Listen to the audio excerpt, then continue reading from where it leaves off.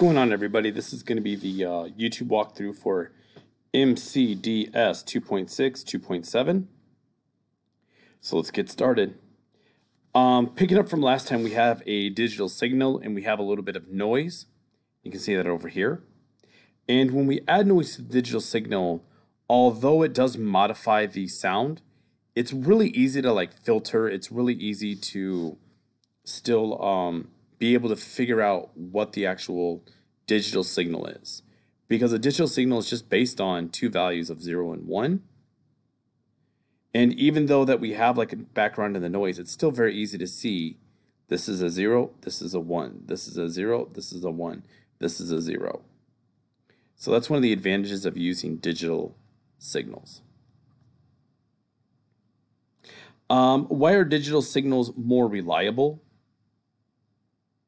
And why are they preferred to be used to encode and transmit information over analog? And it's kind of just the same thing that I just said. The noise is easy to filter, and we can filter without significant deterioration to the original information. Even when we transmit over long distances from outer space, we're still able to figure out the different zeros and ones, and we're able to figure out the original information even with the noise added.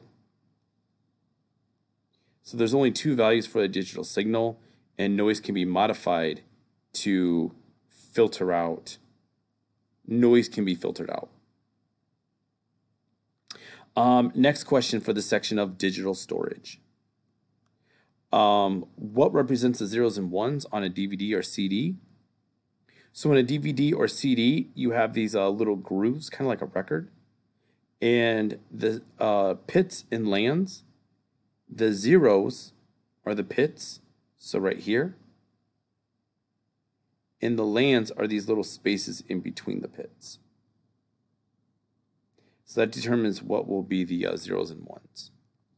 Again, the pits and the lands. And why does a DVD not work in a CD player? Well, it's because it wasn't designed to decode that type of information. And that answer is just right there. And overall, why does noise ultimately not affect the information of a recorded signal? And again, it's just because digital signals can easily filter out the noise. And this is true for your phone. That's why you're able to easily understand somebody on a cell phone, because it will isolate your voice and reduce the amount of background noise. So next we move on to 2.7.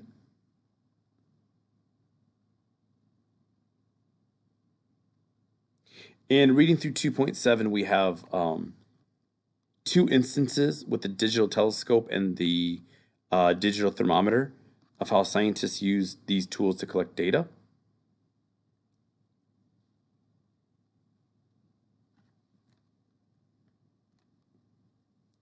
And then down here we see a few other examples. We have digital sensors that are used in particle accelerators. We have digital signals that are sent by the Mars rovers. And then also digital recording equipment that record digital audio that can help in the ocean. And overall, how does a digital thermometer, such as this one, why is it preferred over an analog? It takes the temperature faster, it's more accurate, and it's more convenient. And basically that information can be sent anywhere. If we were to look at a analog thermometer, we'd have to actually look with our eyes or have some sort of camera record it. Whereas a digital one, we can have these signals Bluetooth to our phone, stored in the computer and sent over the internet. And with smart thermostats and smart thermometers, you can actually tell lots of different information for the different temperatures of your house or the different cooling or heating mechanisms that are inside of a house. The last section, all you're going to do is just complete one chart below. Pick between online learning or in-person learning, and just list 3 pros and 3 cons. And then also just a bottom statement of which one you prefer. You can do this for streaming episodes versus cable or television, a digital book versus a hard copy of a book, and going to the movie theater versus streaming a movie at home. Just pick one side and list the pros and cons and which one you prefer. Make sure you complete all this work, submit the document, and get the points that you earned. Keep working hard.